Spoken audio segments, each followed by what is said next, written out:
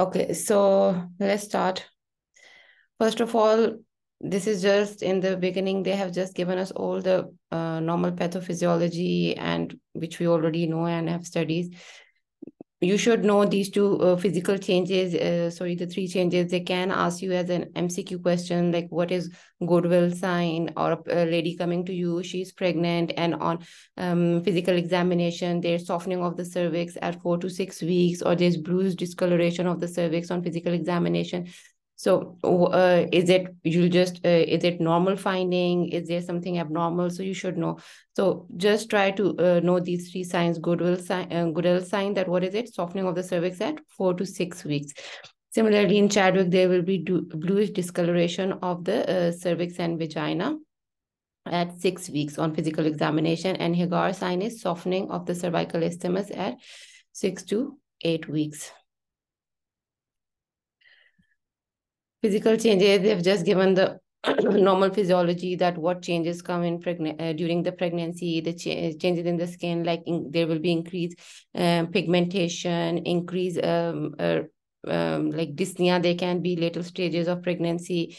Similarly, the person, some endocrine changes like increase in blood glucose levels, increase thyroid hormone levels.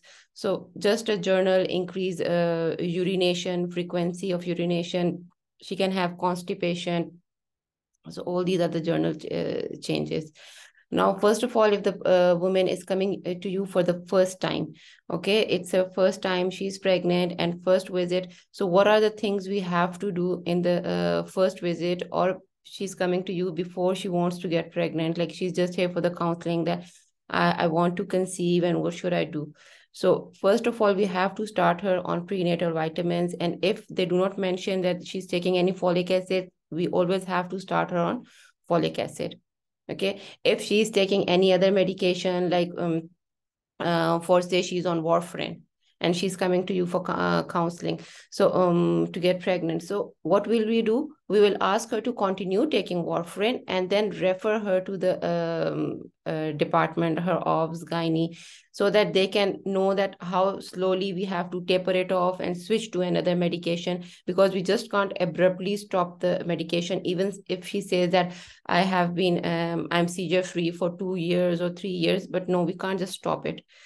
Or if a pregnant lady is coming to you and she got pregnant, she's on warfarin, and now she knows that, okay, warfarin is teratogenic, what shall I do now? So we will never stop warfarin. We will tell her to continue taking the medication and we will monitor you meanwhile. Okay. These are the conditions where here in Canada, a normal pregnancy that is seen by the family physician, she will even conduct the vaginal delivery, or if you want to go for a midwife. If any of these complications are there, then you refer them to the obstetrician. So what are these? She has insulin-dependent diabetes mellitus, she has previous cesarean section, and now she wants to go for a vaginal delivery, multiple gestation, malpresentation, active antepartum hemorrhage, preterm labor, PROM, failure to progress or descend, induction or augmentation. Similarly, there's second or third degree during delivery. If there's a postpartum hemorrhage, what will we do? We will immediately consult an obstetrician. Retained placenta, IUGR, and PPH. So all of these we have to consult an obstetrician. We have to give her a folic acid. If it is a high-risk pregnancy, we have to give them a high dose of folic acid. Like if she's on warfarin, then we won't give her 0.4 mg. It is a 4 to 5 mg of folic acid daily. What are the initial screenings we have to do? Rubella, hepatitis B surface antigen, VDRL, pap smear, gonorrhea, chlamydia, HIV, then TB testing only if she's living in a high-risk area or she traveled from a high-risk area, or for example, she's an indigenous a lady coming to you living in the reserves. So over there, they are high risk of tuberculosis. It's still the high. So we can check them for tuberculosis also. We have to ask the history of whether she's vaccinated for varicella or no. Remember, varicella vaccination is contraindicated in pregnancy. We do not give it in pregnancy. Parvovirus immunity if exposed to children. A lady might come to you, she's working in a daycare with children, and she's pregnant, and she has recent some flu-like symptoms. So it can be that she might have had parvovirus infection. So for that, what do we have to do? We just have to monitor her serially. During the pregnancy, we'll just monitor her for any IUGR, any abnormality, and nothing else will be given. Then, if any genetic counseling for high risk group, like for example, a couple is coming to you with cystic, sorry, excuse me, cystic fibrosis. So what is the next step? We have to counsel them. Okay. About the risk, about the genetic counseling. If there is any hereditary disease in the family, then we have to first counsel them. Tell them about the risk of the child carrying the same disease, the same abnormality. What are the chances we can prevent them? What will be the other lifestyle changes? How they will proceed with the pregnancy, or after the baby is born, how they will take care of it. And always the investigations, when a mother is coming for the first time, the initial investigations, we have to do blood grouping, RH status to check whether she's negative or no, any antibody screening. Most important over here is this urine culture and sensitivity.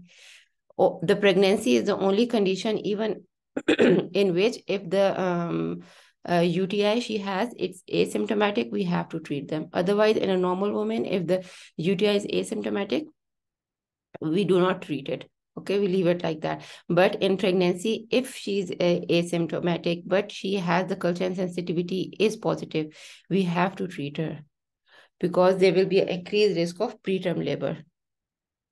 So if they're asking you for one 6 weeks, 7 weeks old, 20 years old, or any 30 years old lady is coming to you for her initial workup or initial visit of after conception, what is the one step you will do? We have to always screen her for urine culture and sensitivity, even if they do not tell us any symptoms.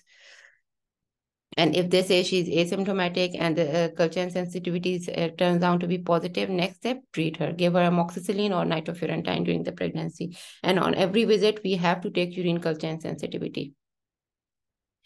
Similarly, we have to do this, what do you call, PCR or urine culture for gonorrhea and chlamydia trachomatis. Nausea and vomiting, they're coming to you with increased nausea, vomiting. What is the first step we have to do? We have to counsel them to take small, frequent meals. We won't just immediately put them on medications. We have to tell them that it is normal, okay, and then start them on. If they are giving you a CDM question, a pregnant lady is coming to you at 12 weeks of gestation with increased nausea and vomiting or early morning nausea.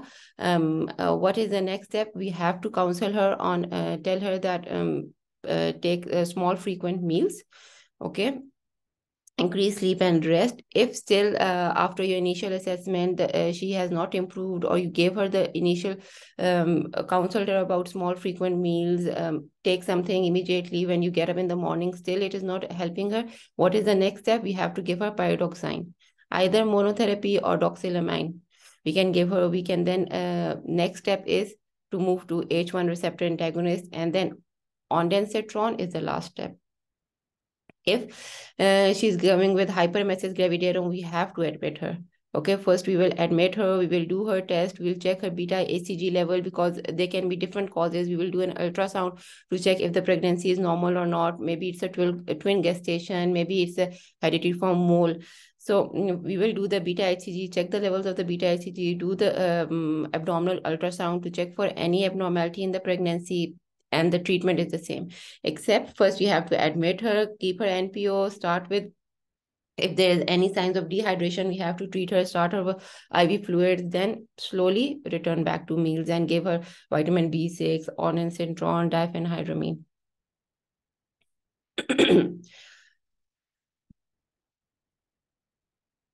If they have a family history of any of this, they are coming like for cystic fibrosis, CFTR gene DNA analysis, and genetic counseling. In all of these, we are doing genetic counseling. Sickle cell disease, we have to do hemoglobin, electrophoresis, CBC, thalassemia, same. And along with that, what are we doing? Genetic counseling. So one thing that is important over here is genetic counseling to the family along with the blood test, because they will give you that, okay, the couple is positive for thalassemia, the couple is positive for Fragile X syndrome. What is the next step? So next step, they have already told you that they are positive and they have it in the family, either one or both of them. So next step they are asking you is to send them for genetic counseling. Initially coming, these all we discussed, we have to do them. Then you should just know that at what week, what we are performing. Like at 10 to 12 weeks, we can do chorionic villus sampling. Then 15 to 16 amniocentesis. These are only done in high risk pregnancies and where there are chances like, okay, there can be abnormalities. Though in only those pregnancy we are doing CVS. We won't be doing CVS in every pregnancy or every lady coming to us. The main that is important is over here. Like if she's coming, these we conduct in everyone. So if a 24 week, 25 week lady is coming to you for her visits, normal regular visit, everything is normal in pregnancy. What is one screening test you will do? So at this time, we have to do gestational diabetes screening. Okay, so we will do OGCT test or oral glucose tolerance test, 75 gram. Any one of these we can do. Similarly, at 28 weeks, we have to check her for if she is RH negative, then we have to give her ROGAM. At 35 to 37 weeks, we have to do GBS screening. Similarly, 6 weeks postpartum, now the baby has been delivered. What are the things we have to do? We have to discuss contraception with her. We have to discuss what is the if she has any symptoms of any depression, any issues with breastfeeding, we have to counsel her about breastfeeding.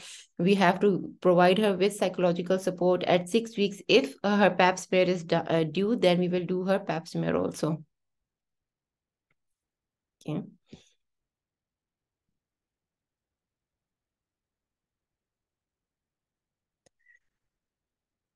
This is just a chorionic villus sampling. What are the advantages, disadvantages? When do we do them? Mostly amniocentesis, it helps in the screening for open neurotube defect. Similarly, for chorionic villus sampling, it helps us where it is done earlier than amniocentesis, rapid karyotyping. Within 48 hours, we get the results and high sensitivity and specificity. Just a screening test. They don't ask these tests a lot. What they want you to know is at what week, what screening test we are doing. Okay. Then we have this, okay, the fetal surveillance. Now, if you know the normal tracing, okay, when we are monitoring the baby, like if a mother is coming and we have to check first thing, if the mother is coming and she's saying that she cannot feel the baby movements or there's any such, first thing is we have to give her the kick count. Okay, so we will tell her to go home and start doing the kick count, a paper, and just every time you feel the kick, tear it. Then again you feel it, tear it. So if in at 2 hours there are 6 or more kicks, it is normal. Okay, but if at any time we feel that no, the movement of the baby or the kicks of the baby are less than the expected, then we move to the non-stress test. Okay, and how do we do it? Fetal heart rate tracing more than 20 minutes using an external Doppler to assess heart rate and its relationship to the fetal movements. Now, in this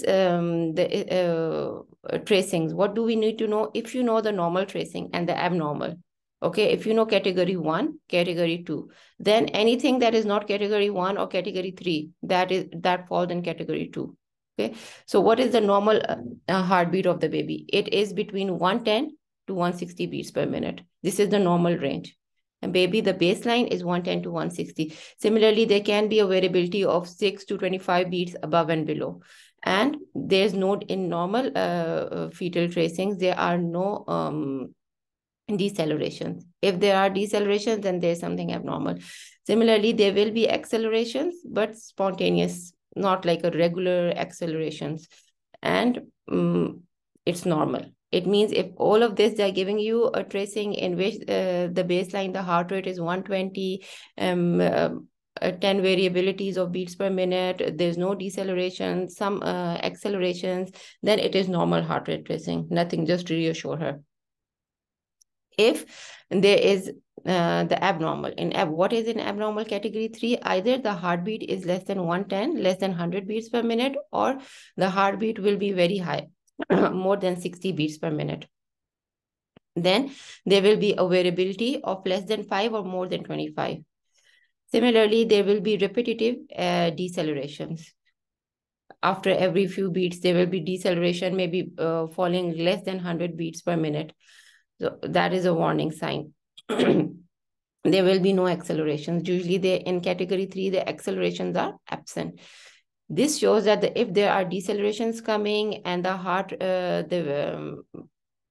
rate is less than 100 or above, it is continuously more than 160, it can be due to mother she has fever. Because of that, the baby is also having tachycardia, or mother is hyperthyroidism. So then it means there's some possible fetal compromises going on, when we have to take on some action.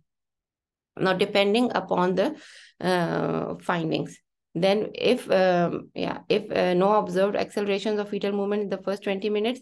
Now, when we are observing the baby, we are doing this Doppler ultrasound and we are checking the heart rate of the baby. If along with these heart rates, in the first 20 minutes, there is no movement, the heart rate is normal, but there's no movement, what will we do? We just give some fundal pressure, hydrate the mother, change the position, so that maybe the baby is in the sleep cycle, the baby wakes up and starts moving, and we continue to monitor for 30 minutes. Similarly, in biophysical profile, what are we doing? In this, we will do the ultrasound assessment of the fetus with or without the non-stress test. In this, we are in the ultrasound, we have to check these 4 things. And each of this has 2 points. So we check the tone of the baby, we check the movement, we check the breathing, and we check the volume of the amniotic fluid, which should be 2 by 2.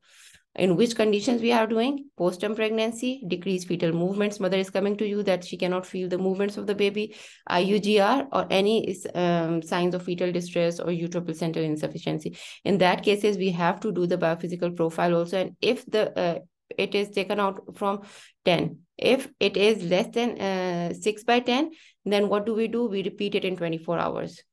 If less than that, anything less than that, 0 to 4, then we have to consider for delivery, either vaginal delivery or cesarean, depending upon the condition.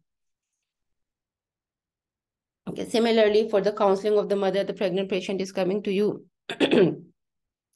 Same, start her on prenatal vitamins, start her on folic acid, start her on, if she's anemic, then in the second trimester, we can start her on folic acid, iron supplements, calcium, vitamin D, we have to give her. And for caffeine, we have to tell her 1 to 2 cups are okay, safe in pregnancy. If she takes coffee, 1 to 2, or tea, 1 to 2 cups are fine, but more than that should be avoided. For eating, we have to tell her that she should avoid raw meat, raw fish, raw eggs, all these things, because they can cause listeriosis or toxoplasmosis. A pregnant lady coming to you with a history of eating outside, and now she's presenting with diarrhea. Okay, she had sushi outside last night, and now she has diarrhea. So we can think maybe she's having listeriosis or toxoplasmosis, depending upon the history they are giving. So we will have to manage her symptomatically. Then we will have to counsel her about her diet.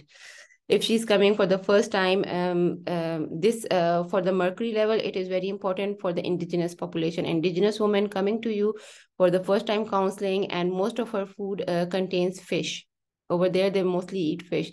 So we have to counsel her about the consumption of top predator fish, such as shark, swordfish, mackerel, tilefish, to avoid it in her diet. And we have to tell her that this is the limit of mercury, and she cannot take more than that amount, the recommended amount. So an indigenous woman coming to you for the first time with counseling in her diet, she mostly eats fish. What is the next step? Everything else is fine. Counsel her about the consumption of the fish. A lifestyle, we can tell her that, okay, a moderate amount of exercise is normal and it is good for you until you can speak. So there's a talk, what we call talk test. So while she's exercising and she can talk, then that is good, fine for her. But if it is a high risk pregnancy, she has incompetent cervix, she's hypertension, she's diabetic, any history of preterm labor, abortions, then we will tell her that no, she needs to avoid it.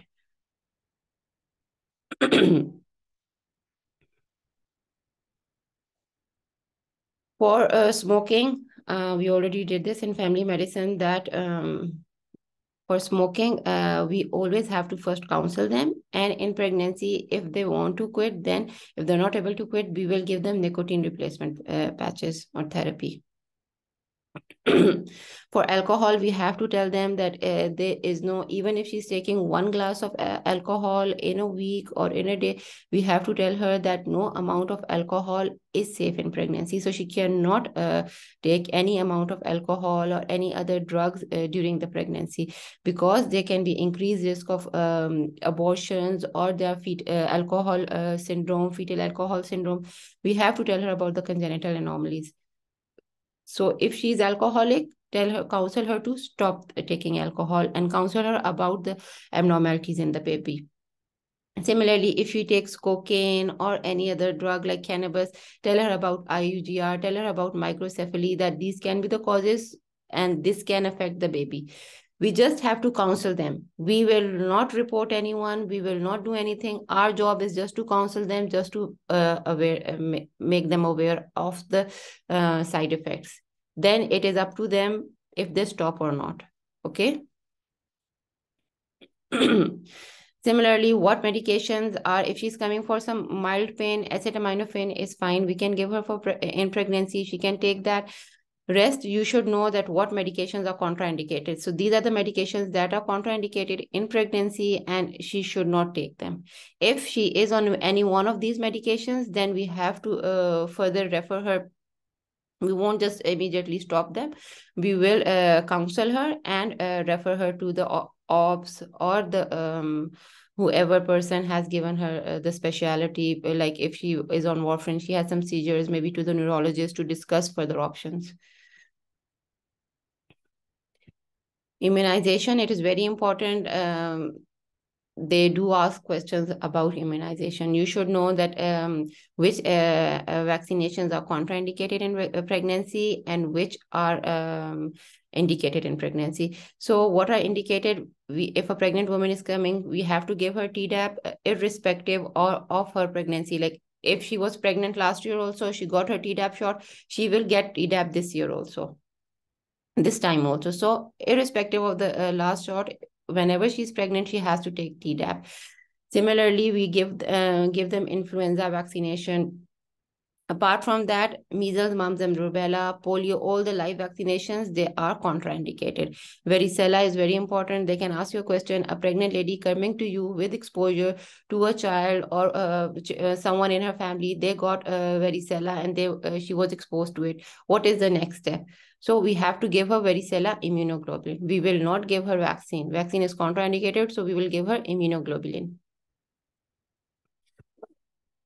Or they can give you a question like a pregnant lady coming to you, she was exposed to someone, she met someone 10 days ago, and now she came to know that that person got chickenpox. She's worried, she's very anxious that I'm pregnant. What if something happens to the baby? What is the next step? Just counsel her or check her antibody levels, IgM, IgG levels. So if because the varicella, the transferable period is approximately 8 days. Okay. So if she was exposed to a person 10 days ago, it means that at that time he did not have varicella. Okay. He was not exposed to it. So he maybe got it after he or she met her. So we just have to counsel her and check her IgG levels. Similarly, for in postpartum, we can give her rubella vaccine. And if she is taking rubella vaccine, we have to tell her that she cannot conceive 1 month after taking the vaccine.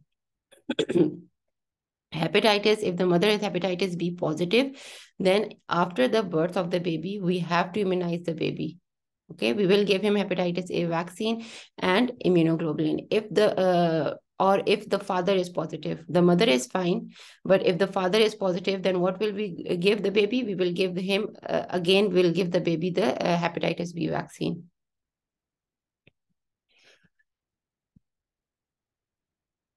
Antepartum hemorrhage, in this, we have placenta previa, placental abruption. Both the scenarios come the same, like 24-week-old pregnant lady coming to you in the emergency department with bleeding for the last 2-3 hours. What is the next step? One next step, we have to take the history, physical examination, do the abdominal ultrasound or TVS. Okay, anyone, either do TVS or do the abdominal ultrasound. If there's a CDM question, they have given different options.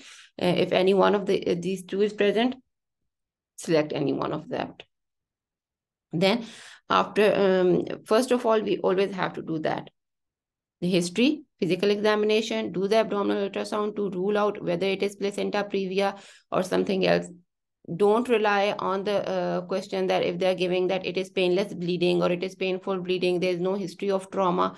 Now if she has painful bleeding, then we will just jump on to the PV because it is painful and placenta previa is painless. No, that is not a criteria. Clinically, this is not a criteria. This is just for the books. So coming with bleeding, first step is do the TVS. Then how will we manage the bleeding? That is the next step. We have to do the investigation, basic CBC, PTT, INR, blood group and type. If they have not mentioned that the mother, the blood grouping of the mother, then we have to give her ROGAM. So these are the basic things we should know. Do not never perform a digital vaginal examination. It is contraindicated. If you will write digital vaginal examination in a woman coming with bleeding after 20 weeks of gestation, then it is a warning sign. You will be considered as a dangerous doctor and it will be marked negatively. So never ever write after 20 weeks she's coming with bleeding. Never do a vaginal examination. Just perform the ultrasound first. Then we have to, she's coming with bleeding, we have to stabilize the patient. Take the proper history, any history of dizziness, how many pads she has used or soaked in the last few hours, any history of trauma, was it the first time, any history of bleeding disorder. After taking all this history, we have to stabilize her with, we'll do the ABCs, pass 2 large IV lines, start her on IV fluids. If she is going in shock, start her on oxygen, and then immediate, after stabilizing the patient, immediate obstetrical consultation. And if they are saying that, okay, the baby is also deteriorating and she is near term, then we have to deliver the baby. If they're saying that, okay, now the baby is fine, she's stabilized, we will try to keep the pregnancy inside, the baby inside as long as possible. Okay. Less than 37 weeks, minimal bleeding, expectant management. Okay, if more than 37 weeks, we have to deliver by cesarean delivery. And similarly, for if the mother has not been given, it's less than 37 weeks, we have to give her steroids, corticosteroids for the lung maturity. same as placental abruption, the same scenario, same management. Okay. Vasa previa, if it is diagnosed earlier, then they are survival late. Otherwise, mostly if it is not diagnosed, then the baby doesn't survive. So what is vasa previa? It is unprotected fetal vessels passing over the cervical os. So here, can you see in the diagram? The fetal vessels, they do not have any protective layer. They're just passing over the cervical os, and as a result, they start bleeding. If they are diagnosed antenatally on ultrasound without labor, then there's 97% survival rate. Otherwise, there's very high mortality in these. What one test we will have to do? We have to do the AB test and the right staining test. And in this, we have to do a planned cesarean. Because it is diagnosed early, we have to plan a cesarean delivery at 35 to 37 weeks. Okay. Now, next we have obstetrical complications. What are the complications? She can present in preterm labor. She can present with premature ruptures of the membrane. Depending upon the scenario, we have to treat accordingly. Now, preterm labor is what? Labor before 37 weeks of gestation and after 20 weeks. So between 20 to 37 weeks, if the mother is presenting with contractions, it is preterm labor. But first, we have to take a proper history. We have to assess and check for the timings of the contractions, whether they are regular, irregular, how frequent they are coming. Maybe these are just Braxton contractions, false alarm, and everything is normal. So we just have to reassure her. Ask her about the risk factors, like what if she had any cone biopsy done, previous DNC done, previous preterm labor she had in previous pregnancy. Similarly, any family history of preterm birth, smoking, is she a smoker, what is her age, multiple gestations, all of these are the risk factors for preterm labor. Now, if the mother has a history of recurrent abortions or recurrent preterm labors in the second trimester after 20 weeks, so we have to assess whether she has any cervical incompetence or not. Maybe she had undergone a cone biopsy or DNC in the previous pregnancy, and now her cervix is incompetent. For that, what we have to do? We have to do cervical cerclage, and at the end of the first trimester and beginning of the second trimester, we do the cerclage. It is just a stitch, like a suture. We put it in the opening of the cervix and it remains there. And then at the third trimester, what do? We remove it. Similarly, for this, how we assess the incompetency of the cervix with the history, and along with this inflated Foley's catheter during hysterosonogram. Give her progesterone if the cervix is short. Okay. If there's no cervical incompetence, cervix is fine, but still she's going into preterm labor or she has a history, then maybe she has some short cervix. And for that, we give her vaginally progesterone.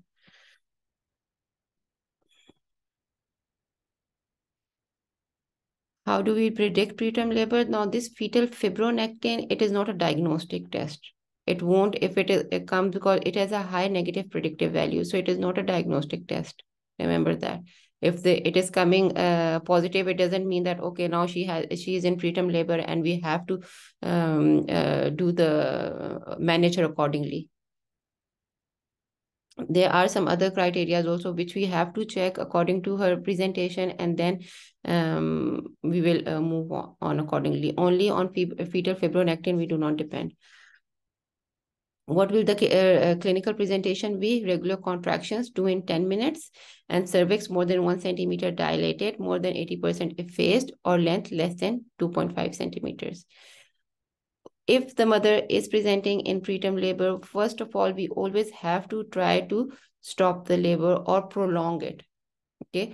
So what is the initial management? She's presenting, we will non-pharmacological, we will put her on, start her on oxygen, start her on hydration, put her on left lateral position. Maybe just doing these things, her contractions will become a little less. Okay. If still it doesn't get better, what do we have to do? Then after hydration, bed rest, if there's any pain, she will be on pain. We will give her analgesics and avoid doing repeated pelvic examination because of the increased risk of infection. Now, after doing the initial management, if she is not getting better, the contractions are not stopping, we will start her on tocolytics. What are these? These are indomethacin and nifedipine. They will just prolong the time of delivery. They do not just stop it, they just prolong it, so that if we need to give her steroids, we can give her steroids. So a pregnant lady coming to you after the initial management, still her she's on contractions. What is the one next step we have to do? We have to give her either nifedipine or indomethacin. Okay. Along with that, we have to give her corticosteroids. If she is Rh negative, we have to give her Rogam. So these are the things we have to give her during this time frame we are taking by giving her the tocolytics. In that time frame, we have to give her all these things, so that if the baby delivers, there is baby doesn't have any problem with the lungs are mature. The baby, if a baby she's Rh negative, okay, there won't be any possibility of cross matching, or what do you call it, erythroblastoma fetalis. So in the next pregnancy, so we have to do check all these things during that time. If she's coming with a rupture of membrane, a pregnant lady at 30 weeks coming with a gush of water, and in the emergency department, maybe in contraction, not in contraction, labor has started or not started, what is the next step? Then we will do the investigations. Are the first we'll do the speculum examination to check whether the fluid is coming out or no. Then we will do the nitrazine blue test. Okay. Ferning we will do, and we will do the ultrasound. These are the investigations we have to do. Along with that, we admit the mother for expectant management, monitor the vitals every 4 hours, avoid repetitive vaginal examinations because the increased risk of infections. If she's not in labor, then just manage her symptomatically. Try to keep the baby inside the mother as long as possible. Give her steroids, give her a test for her, maybe she has UTI, maybe she has any STIs, GBS infection. So, and do all these tests so that we can treat her accordingly. If she has any STI or she has any UTIs, we can start her on antibiotics. If she is GBS positive, then we will have to give the penicillin to the mother during the delivery. Now at 22 to 25 weeks, if she's coming with PROM, we have to consider the counseling of the parents, because the baby is very small. Increased risk of preterm infants and increased chances the baby won't survive. So we have to counsel them.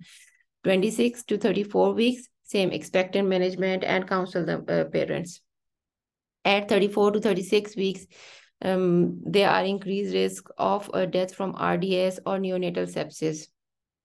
More than 37 weeks, just deliver the baby. Okay. Postpartum pregnancy, pregnancy more than 42 weeks gestational age can be idiopathic. Maybe there's an anencephalic fetus. That is, the baby doesn't have the pituitary gland. They don't have any brain. So these also, they are postpartum. Okay. Incorrect dates. Incorrect date is the most common cause of postpartum pregnancy for any IUGRs, small for gestational age. Maybe the dates are not correct. For any other, if we are considering like preterm delivery, even in that. So incorrect dates can be the mother didn't give you the proper history. She was not checked properly in the during the throughout her pregnancy. There were no follow-up done, and now most important cause can be incorrect dates. So after 42 weeks, what do we have to do? We just have to, if there's no complete contraindication, just deliver the baby. If the giving you a scenario of a mother coming to you with no fetal movements for the last 2 weeks, weeks, for the last 1 day or 2 days, and on ultrasound you find that there is no fetal heartbeat. Okay, the mother is coming with history of no fetal movements. What is the next step? We have to do the ultrasound to confirm it. On the ultrasound, if there is no fetal heartbeat, next step will be one step we have to do is first we will have to counsel the parents, because it's a shock for them, right? So one next step we have to do, we have to counsel the parents. After counseling, then all of these things come, that okay, what are the other tests you have to do? You have to check her for any FDP, for any coagulopathy. There can be any risk of DIC. You have to do PTTT, and FDP, fibrinogen, CBC. These tests come, they are important. But first, one step, if they're asking, we have to do the psychological counseling of the family, connect them with some social support services, bereavement support services. After that, what are the investigations we have to do? We have to do, along with that, we have to check any hemoglobin A1C level, her TSH level, any UTIs, infections. Maybe she has some torch infection. We have to screen for that. And then deliver the baby. Induction of labor and deliver the baby.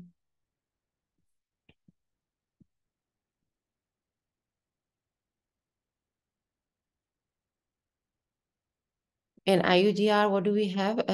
Estimated fetal weight less than 10th percentile for gestational age on ultrasound. So the fetal weight would be less than 10th percentile. What are the risk factors? Due to maternal malnutrition, maybe there are some infections the mother has. She's a smoker, she's alcoholic, she has some underlying disease, like maybe she's diabetic, maybe she is not high sexual activity, doesn't take her diet properly. Any can be the causes.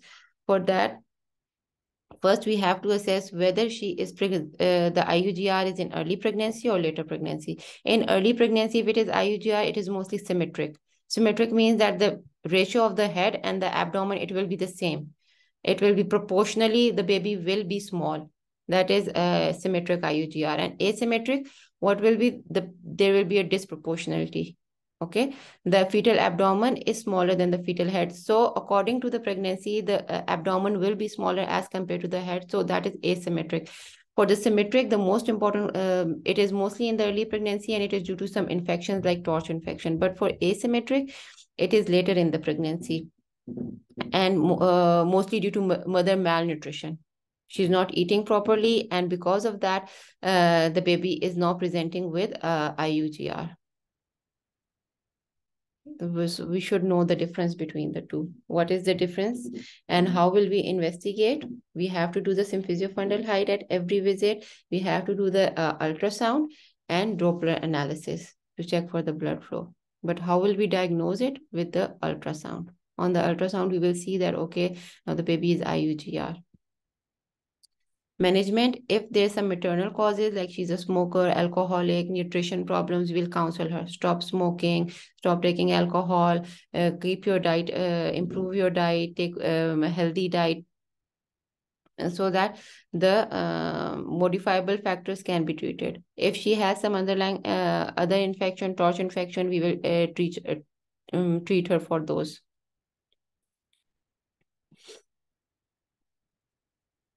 Macrosomia, baby is very large and more than 90th percentile for a particular gestational age, or more than 400 grams. What are the clinical features? Increased risk of perinatal mortality, CBD, and birth injuries, shoulder dystocia, fetal bone fractures. A baby is delivered of a diabetic mother, and on the assessment of the baby, the mother was diabetic or the baby was macrosomic. And now on the initial assessment of the baby, after 1 to 2 hours, when you assess the baby, you find that the baby is having seizures. So what can be the cause? Because the mother was diabetic, maybe the baby is having seizures because of hypoglycemia. So what will we do? We will check the glucose levels. We will check the calcium levels. These two tests we have to do.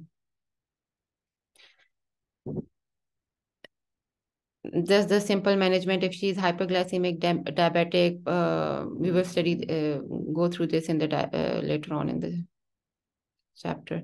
And if the baby is more than 500 grams, or mother is non-diabetic and more than 4,500 grams, then we have to do the cesarean delivery. What important over here is that if the mother is what are the causes of baby to be macrosomic, and what can be the complications. Okay. For oligohydramnios and polyhydramnios, what is polyhydramnios? The AFI amniotic fluid index is more than 25 centimeter. Ultrasound single deepest pocket more than 8 centimeter. There can be different causes, like multiple pregnancy, any underlying mother is diabetic, chromosomal abnormalities, maybe the baby has tracheoesophageal fistula, duodenal atresia. All of these are the common etiologies. What do we have to do? Just proper monitoring, follow up, and assess for any cord prolapse. So complication can be cord prolapse, rupture of the membranes, placental abruption, malpresentation, and also PPH after delivery. Management: screen for any infections, any fetal causes, do ultrasounds, and if needed, we have to do therapeutic amniocentesis, but very last step. For us, the main is we have to screen the mother for the disease and the infection and do ultrasound evaluation. Similarly, for oligohydramnios, the AF amniotic fluid index will be less than 5 centimeter. It can be due to any urinary tract abnormality of the fetus, any obstruction in the renal obstruction, the mother is on taking any medications like ACE inhibitors, maybe there's a ruptured membranes, and due to that now the fluid is less. So we have to assess all these things, do the serial ultrasound, check the mother, look for any deformities in the babies. Maybe there can be a cord compression. If try to proceed as long the pregnancy as possible, keep the mother on hydration, increase fluids, increase IV, increase the fluids, and then if needed, we can do therapeutic, like injections of the fluid in the belly of the mother. Okay. Antepartum depression. Any mother coming, if she's giving you any signs of depression, antepartum and antenatal and postnatal, like either she can present with depression during pregnancy or after the baby has been delivered. So just look for the signs. If the signs are positive, assess her according what is the assessment criteria. We have to use the Edinburgh postnatal depression scale. Just know the name. We have to assess her with this. In pregnant lady, we use this Edinburgh postnatal depression scale. Provide her with a cognitive behavior therapy, psychological support. If needed, if still she is on depression, we have to start her on antidepressants. Okay, SSRIs are safe in pregnancy to start with.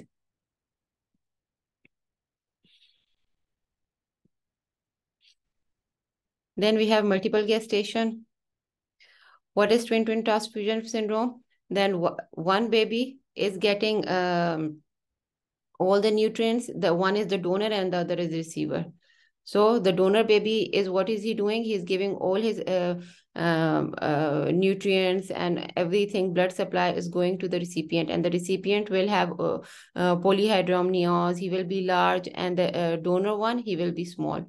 So either what is the treatment? Investigation is by ultrasound screening, and treatment is fetoscopic laser ablation of the placental vascular anastomosis. Or what do? We transfuse the blood to the donor twin because he's giving everything to the recipient one. Or decompress by amniocentesis for the recipient twin. We take out the fluid and therapeutic amniocentesis. Breech presentation. The baby is presenting with the buttock or the foot as the presenting part. Okay. And what is the one, how will we diagnose it? By the examination, physical examination, and on ultrasound. What is the management? Counsel the mother and tell her that after 36 weeks, we can go for external cephalic version. And ECV, while doing ECV, we have to tell her about the what are the risk factors and what can be, where did it go? It was written somewhere here. Okay. So what are the risk factors? And if during ECV anything goes wrong, we will have to deliver the baby. Okay. And after the ECV, we have to, if she is negative, always remember we have to give the mother ROGAM. There can be chances of placental abruption, any cord compression, any fetal compromise, then we will immediately have to deliver the baby through cesarean delivery. Okay.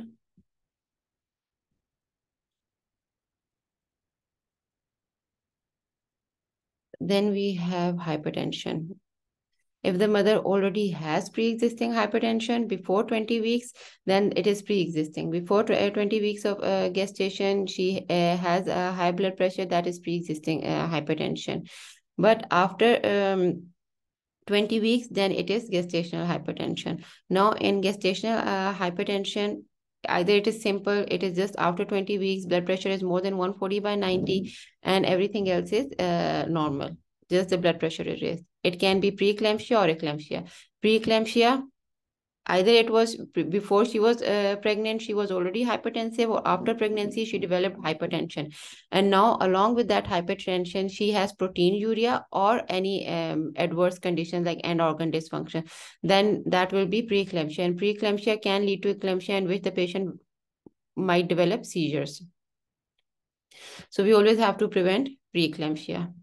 If the mother is presenting with severe hypertension, with very high with seizures, eclampsia, just stabilize her, start her on IV lines, IV fluids, stabilize the mother, give her labetalol, give her magnesium sulfate, and once she is stabilized, the definitive diagnosis is we have to deliver the baby. Okay. There is no other second thought. Even if the baby is premature, we have to deliver it. Okay. This is the definitive treatment of eclampsia. What will the symptoms be? Clinical manifestation of eclampsia. Symptoms that may occur before the seizure include persistent front. She might present with some headache, blurred vision, photophobia, upper quadrant epigastric pain, altered mental status. So in history, we have to ask her all these things. Whenever, if a hypertensive mother is coming, we have to ask her, do you have any photophobia, any blurring of the vision, any headache, any pain in the epigastrium? Maybe she's proceeding towards the HELP syndrome. All of these things have to be assessed. If at any point we see that she needs to be delivered, she needs to be admitted, just counsel her and tell her that, okay, you are developing the signs of eclampsia, you cannot go home, we have to admit you. And the medication that is safe in pregnancy is labetalol. Okay, the first line we use is labetalol, methyl dopa, hydralazine. All these are used.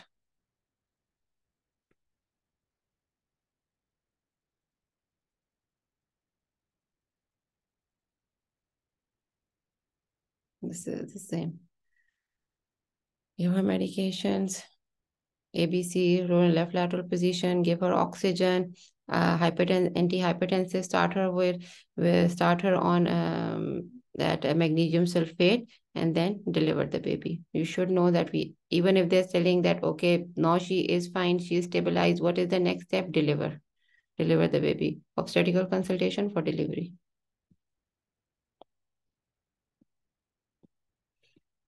Similarly, for diabetes mellitus, either she's already diabetic or she has gestational diabetes mellitus. If the already diabetic mother is lady is coming to you and she wants to conceive, so first thing we have to switch her on insulin. We'll stop her metformin and we will switch her to insulin. Because anti-hypoglycemics, there's no known evidence that they can be teratogenic. They can't be, so we just have to switch her. Okay. And if onset of diabetes during pregnancy, then that is gestational diabetes mellitus. And when do we test for that? At 24 to 28 weeks of gestational age. How do we test for gestational diabetes mellitus? We do the screening test, that is 24 to 28 weeks. Either we do this two-step test, that is 50 gram non-fasting OGCT test, oral glucose challenge test. If the value of the postprandial glucose is more than or equal to 11.1, the mother is diabetic. Okay. If it is coming after 1 hour, 7.8, between 7.8 to 11, then we have to proceed to the second step. Okay, and the second step will be 75 gram oral glucose challenge test. And if any one of this value is present, then the mother is diabetic. Or we just do simple 75 gram oral glucose tolerance test. It's a one step screening test. And if any one of this is present, 1 hour postprandial more than 10, 2 hour more than 8.5, then the mother is diabetic. Okay, so we will tell her about the diet. Take a proper diet, take care of, avoid sugars, do physical exercise, initiate insulin. If she's on already diabetic and she's taking anti-hypoglycemic, stop them and switch it to switch to insulin. After postpartum, what do we have to do? We have to stop insulin and diabetic diet and monitor the mother. And at 6 weeks, when she's coming at follow-up, we have to do the 75 gram oral glucose tolerance test to reassess where she stands. Okay. And now when we are delivering the baby, we have to check the baby for any hypoglycemia, for any, yes, mainly hypoglycemia. Yes. Okay. Complications of diabetes in pregnancy, main that is important is this: hypoglycemia, hyperbilirubinemia, jaundice, hypocalcemia, polycythemia. So they might give you the baby's the hemoglobin level is very high, and in the history the mother had gestational diabetes mellitus, so it is normal. It will get fine with time. Just counseling and serial checkups. For hypocalcemia, hypoglycemia, the baby can present with seizures. So we will check the baby's glucose level and calcium levels.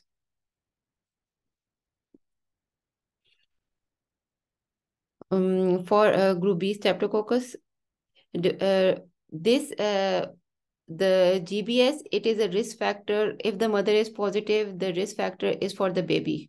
Okay, the mother would be asymptomatic. There won't be any, even after the delivery, the mother won't have any symptoms. What will be the, who will be affected? The baby will be affected. And to protect the baby, we have to do the screening test. And if the mother is positive, then during the delivery, we have to give her continuously penicillin every 4 hours IV until the baby is born. If the at the screening at 35 weeks, the mother is fine. But previously, in the previous pregnancy, is it written over? Less than 37 weeks of gestation at birth, prolonged rupture of membranes. Where is it? Yes. So indications for interpartum antibiotics. So if the previous infant with invasive GBS disease, they give you a scenario where the mother is, her GBS screening is negative, but her previous pregnancy, the baby the baby was affected with GBS. Okay. Then we will, in this pregnancy also, we will give penicillin. Remember that. It is a question, and mostly we just confuse it that, okay, now the screening is negative, we don't need to do anything. Even if the previous pregnancy she was positive, the baby was affected, then we have to give the mother. GBS bacteriuria during any trimester of the current pregnancy, positive GBS vaginal rectal screening culture in late gestation during current pregnancy, unknown status. If the mother is unknown, she's coming to you for the first time, just in labor, no antepartum care, antenatal care, then we have to give her GBS prophylaxis during the delivery of the baby. So all of these are the, and if, for example, we are screening her at 35 weeks, so the time period for rescreening is 5 weeks. Okay, if we did it at 35, now after 35, 36, 37, 38, 39, 40, and she is delivering at 41 weeks, then we will again rescreen her for GBS. Okay. And what do we have to do? We have to give her penicillin G every 4 hours during the delivery to prevent the baby from the disease. Okay, GBS. UTI, we discussed it. Even asymptomatic, treat her. What are we giving her? Amoxicillin, nitrofurantoin, and every month and every visit we have to do the urine culture. And how do we screen for UTI in pregnancy? That is urine culture and sensitivity, not the urine analysis. Okay, remember, urine culture and sensitivity, we have to screen her with culture and sensitivity. Infections during pregnancy, chickenpox, I discussed it. Okay, if how the exposure, what kind of scenario they can give you, and what is the next step we have to do, give her varicella. Similarly, for cytomegalovirus, this is what torch infection. So the baby can have mental retardation, cerebral calcification, hydrocephalus, microcephaly, deafness, chorioamnitis. The mother can be asymptomatic, no symptoms, just the serological screening, and there is no specific treatment for it. Parvovirus, I discussed, mother or a lady, if she works in a daycare or she has children who go to the daycare and they have the symptoms, and now the mother also presents with flu-like symptoms. So we just have to do the viral PCR and serial ultrasounds. Hepatitis B, mother is positive, the baby is delivered, then give the baby the vaccine and immunoglobulin. Herpes simplex virus, just the clinical diagnosis. If the mother has the symptoms, then what will we do? We will give her acyclovir. Okay, and if the during pregnancy she has no herpetic lesions in her vaginal area, then we can deliver vaginally. But if the mother has the lesions in her at the time of the delivery, then we have to do a cesarean section. In HIV, mother is coming during pregnancy or before she wants to conceive, she is HIV positive, she will continue taking her triple therapy, antiretroviral therapy during pregnancy. Okay, they are not contraindicated. She has to take throughout the pregnancy. If she didn't take any medications, her viral count was high, then we will go for cesarean delivery. But if everything is fine, she continued her medications, the viral load is okay, then we can move to vaginal delivery. And if the mother, after the delivery of the baby, mother wants to breastfeed it, we will not allow, because it is a contraindication. If the mother insists, we have to report to the CAS. Similarly, for rubella, hearing loss, cataract, these are all the symptoms in the baby. Mitral regurgitation, hepatitis, CNS defects, osseous changes. The mother might have rash, fever, or she may be asymptomatic. We have to do the IgM levels to check if she's positive or not. No vaccination. Just what do we do? Just monitor the mother. For syphilis also, they are coming for the first time. Every universal screening, we're doing all the pregnant ladies with VDRL. If VDRL comes out positive, then we move to the confirmatory test, that is a microscopy. And what do we give? Benzathine penicillin G, IM single dose. Toxoplasmosis, same torch infection, IgM and IgG serology, and just serially monitor the mother. Then venous thromboembolism, what the mother can present with, that is DVT. Okay, in DVT, either she has a history of DVT and she is a lady with a history of DVT and she is on warfarin long term. Now she wants to conceive. We will switch her to low molecular weight heparin. If during pregnancy she comes with the symptoms of DVT, that is swelling of the calf, pain in the leg, you check, you do the Doppler ultrasound, and it is DVT, we will start her on low molecular weight heparin. In pregnancy, we do not give the mother, or even after delivery of the baby, we do not start her on warfarin. Okay, it is contraindicated. So even before pregnancy, during pregnancy, after the delivery of the baby, we are giving the mother low molecular weight heparin. Okay, and we will continue it for 3 to 6 months.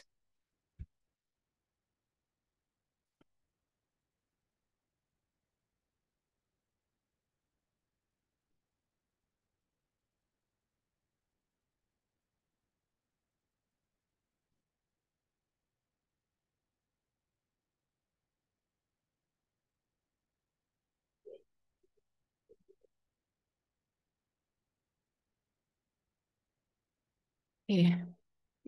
Now, how are we monitoring? This is the same which I discussed, the category A, B. These are the causes of abnormal fetal heart rate monitoring. If presenting with tachycardia, what can be the causes? Hyperthermia, anemia, dehydration, fever, fetal factors. Maybe the baby has anemia, infection, any congenital abnormality. The mother is on sympathomimetics.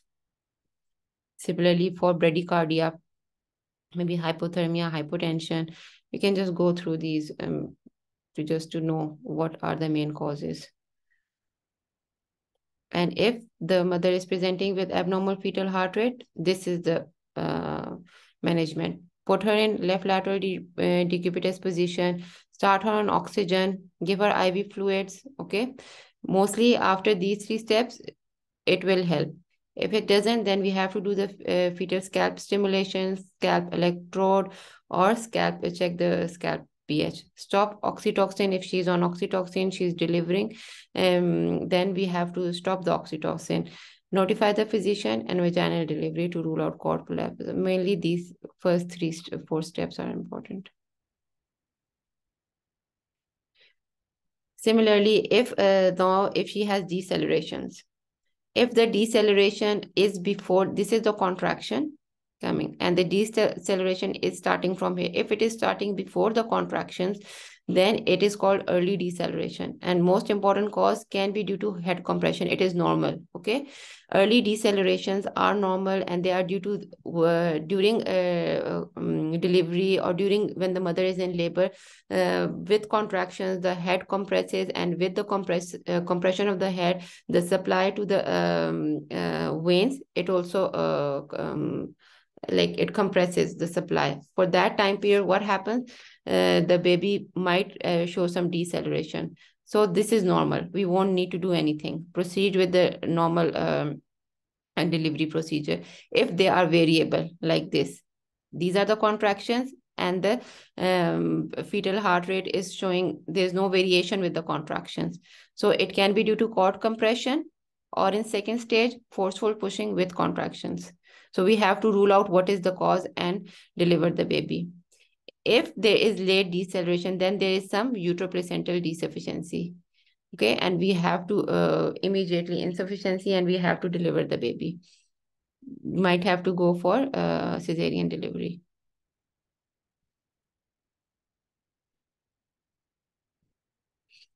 For induction of labor, we should know the methods of induction of labor. Okay, what are the methods? Either cervical ripening, amniotomy. If there is arrest in the second stage of labor, then first we will go for amniotomy. Okay, if there is arrest, the baby is coming down, but still the cervix is ripened, but the labor is not progressing, we have to first do the rupture of the membranes. Okay, after that, still not working. If they say the cervix is not fully dilated, then we have to put the intravaginal prostaglandin E2 or E1. Okay, and along with this, after rupture of membrane, after prostaglandin E2 still not working, then start the mother on oxytocin. We are already giving her oxytocin during when she is in labor. So we'll just increase the dose of oxytocin. Okay, so what is for augmenting, for fastening the labor, what will we do? Amniotomy and oxytocin.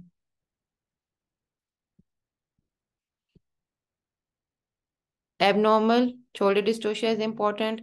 Maybe the baby is large for gestational age, or the mother was obese, she was diabetic, multiparity, and now she has shoulder the baby after delivery of the head of the baby, the shoulder is stuck. Okay, or the head comes out and it again moves back. So this is the turtle sign. We have to look for it. And what is the one step we have to do? Mac-Roberts maneuver. Okay, Mac-Roberts maneuver, we should know the name. We just need to know the name of we don't need to know the procedures.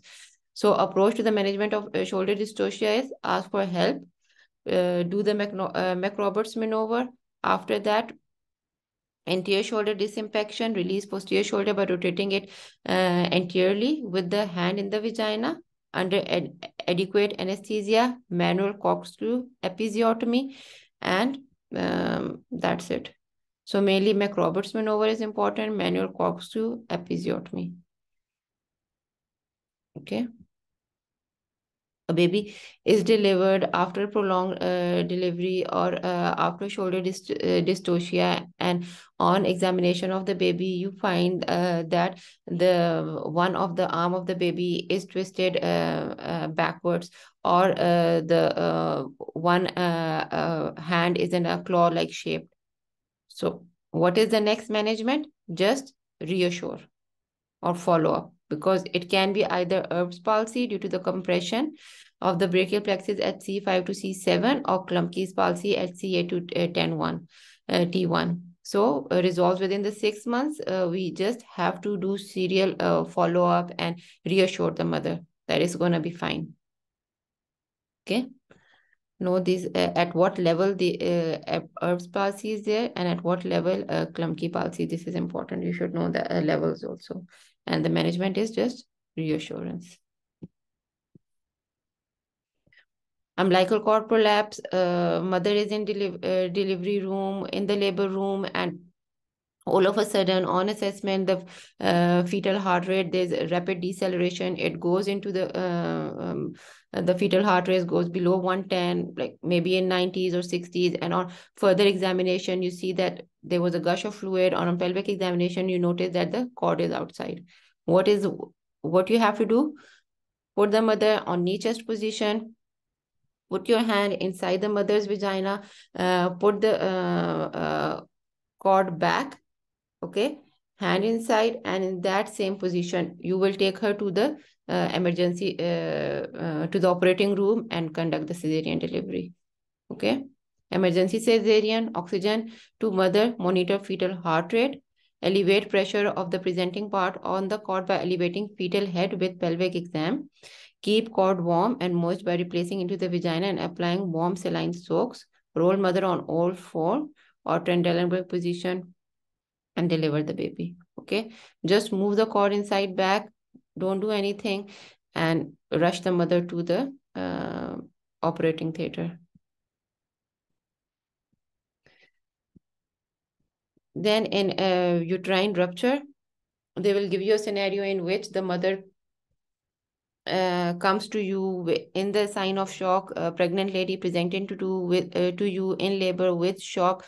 You cannot palpate the fetal parts. There is no engagement of the head, and she has a history of previous cesarean delivery or any other surgery of the abdomen. So it is most probably due to rupture of the uterus, and now we have to move on to the cesarean delivery immediate. Amniotic fluid embolism. Risk factors are placental abruption, rapid labor, multiparity, uterine rupture, uterine manipulation, induction medications, and procedures.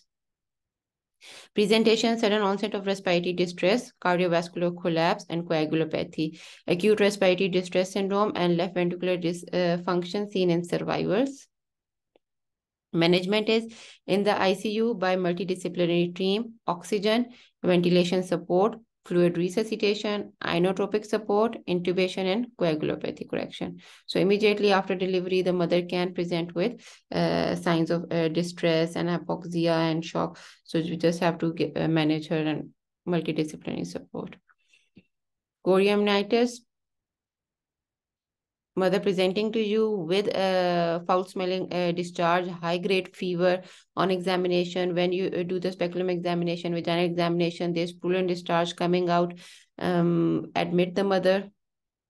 She might give you a history of rupture of membranes or leakage of fluid for the past 1 week, or she coming from a rural area where she was being assessed by some a midwife. In all these cases, what we have to do, we have to admit her, start her on antibiotics, okay, antipyretics, and depending upon the condition, we have to deliver the baby. So the first step will be IV antibiotics, admit, start on antibiotics and antipyretics, and monitor the mother. If during a labor meconium is passed, also, even then we have to just deliver the baby, because baby is going in fetal distress. He can swallow it, and due to that, we just have to immediately deliver the baby. And what is the treatment? Call respiratory therapy, neonatology, or pediatric to the delivery room. Closely monitor fetal heart rates for signs of fetal distress. Then the complications of vaginal forceps and vacuum. For forceps, the complications are cephalhematoma, cord compression, And for vacuum, it is a subgaleal hemorrhage and a subaponeurotic hemorrhage. For the mother had a difficult labor, prolonged labor, and for which she was forceps were used. And now after the delivery, while assessing the baby has some bogey swelling on the forehead. Okay, so it is what cephal hematoma. Just reassure, follow up, nothing. It is going to get fine all by itself.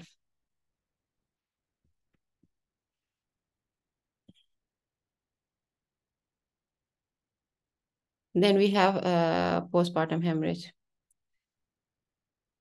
Pregnant after 3 to 4 weeks, 3 to 4 months of pregnancy, delivery, mother is presenting to you with amenorrhea, no breast milk, fatigue, lethargy, with a history of postpartum hemorrhage or increased bleeding during the delivery. So, what can be the cause? Maybe she had postpartum hemorrhage and now she has Sheehan syndrome. Okay, so we have to ask her about the proper history, what happened during the pregnancy, what could be the during the delivery, how much did she bleed, how did they assess you, since how long you're so postpartum hemorrhage after delivery, the mother is presenting, it can be Sheehan syndrome. What are the 4 T's of postpartum hemorrhage? It is due to uterine atony, tissue, maybe retained placenta is there, trauma, any laceration, any massive tear, or due to some coagulopathy. And postpartum hemorrhage can even present within 24 hours after delivery. It is not only during the delivery. Okay, management is ABCs, call for help, 2 large bore IV lines, run crystalloids, CBC, coagulation profile, fibrinogen, cross and type packed RBCs we have to do, treat the underlying cause. If there is retained placenta, what will we do? We will do a uterine massage. And along with that, we will slowly manually retract the placenta. If still it is not coming out, then what will we do? We have to do the manual retraction. Put your hand inside and remove all the placenta, or we have to go for DNC. And what will be the complication of DNC or manual retraction? It can be Asherman syndrome. The mother might present with a history of DNC or during the delivery, or PPH, and due to retained placenta, there was some manual retraction, and now she has amenorrhea. So it can be Asherman syndrome. Keep these small scenarios, like one can be linked to another. This can be a cause of that. So you should know that, okay, this can also occur in pregnancy. And now she's, even if she's presenting after 4 months, 5 months with amenorrhea, and she had a DNC or any history of PPH, this could be a leading cause of Asherman syndrome or any leading cause of Sheehan syndrome. So according to the history, we have to relate everything. Medical therapy, what do we give? We have to start the mother on oxytocin. Then we have to give her ergotamine or carboprost. If she has hypertensive, then we will give her carboprost. If in hypertension, ergotamine is contraindicated. But if she has any asthma, she's asthmatic, she has any liver problem, any cardiovascular disease, then carboprost is contraindicated. Similarly, oxytocin, ergotamine, misoprostol, and tranexamic acid. Bimanual massage, uterine packing, and Beckley balloon for tamponade. If still not, then there are other like DNC, uterine artery embolization, hysterectomy is the last resort, depending on the cause. If the cause is retained placenta, same ABCs. After that, the traction of the do the fundal massage and start the mother on oxytocin and excuse me, try to remove the baby, the placenta with traction. If the placenta is not coming out, then we have to move to the manual remover or DNC. And we will give the mother antibiotic.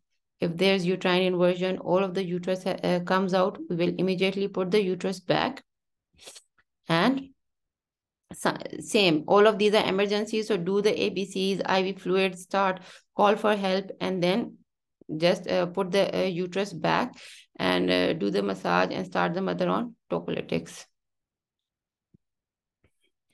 Postpartum pyrexia, she's coming with a high grade fever. It can be due to endometritis or any mastitis. What do we have to give? We have to start her on antibiotics. After proper history, just start her antibiotics.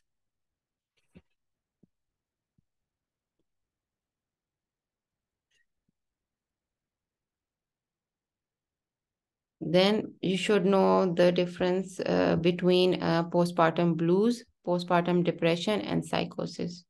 Okay, blues is just for 3 to 10 days. Within 3 to 10 days after delivery, she is presenting with some depressed mood, not able to adjust, low energy, not able to feed the baby, fatigue, cryingness, increase hopelessness. So just reassure the mother.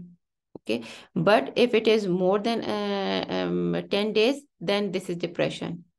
And in depression, now we have to treat the mother. If it is depression, do the cognitive behavior therapy assessment on postnatal depression scale, start her on cognitive behavior therapy, and start her on antidepressant.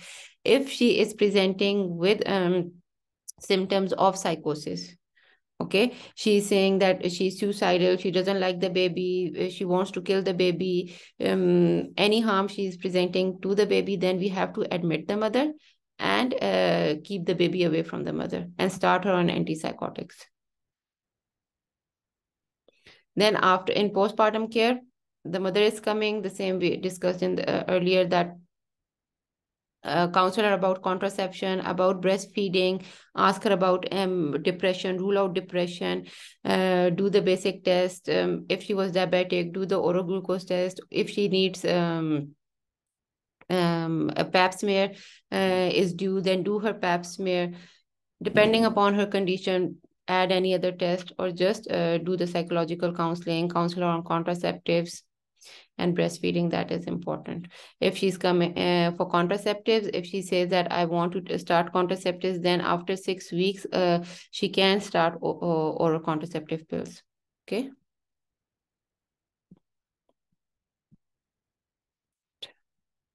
Okay, we are done with our ops. Now you can ask your questions.